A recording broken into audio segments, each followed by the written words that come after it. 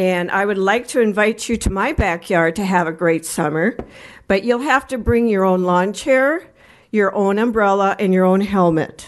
We have aggressive hawks.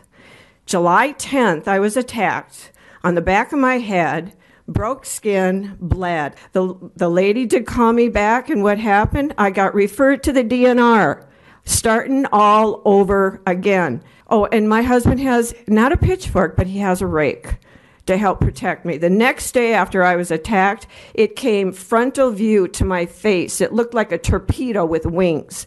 And it's a protected animal, so you can't do anything to solve the problem permanently.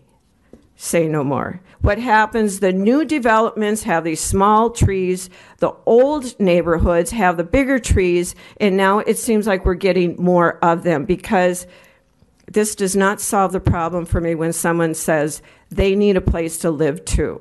Here I am today at the local level trying to pull in you to take an active role on managing this aggressive hawk situation and any aggressive animals that we have to live amongst us. That when someone calls that they've been actually attacked or at least swooped upon and they were able to avoid it, I got a backyard pool. It's really hard to swim like this, but you can try. Go ahead. And it's hard to pull weeds and keep your yard up. You can walk your dog, but bring your equipment, all right?